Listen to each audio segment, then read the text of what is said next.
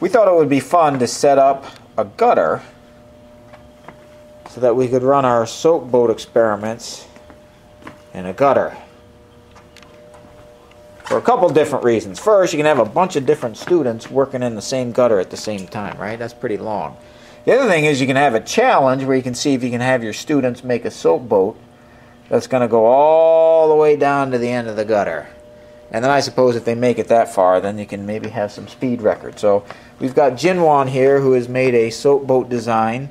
This is one that was recommended by the authors of the Soap Boat 2.0 article. He's going to put this in there. We're going to see if we can't make it go all the way down the end of the gutter and back. Well, I don't know about back. Yep. We'll put her in there. This is isopropyl alcohol as our fuel. Jin's going to add it to the fuel chamber. Oh, look at that guy go. He's just moving right along.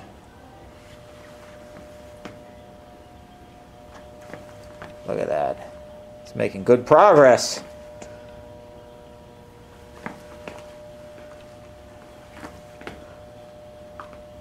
It could go all the way. We have a winner. Turn that around. See if we can go back the other way.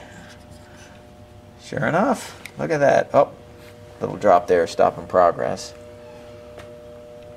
Hey, that's not bad. Tell me the kids that like the outreach events, National Chemistry Week outreach events, wouldn't love doing this particular experiment. I think that's as far as we're going to go. Nice job, Jinwan. Thank you. All right, happy experimenting.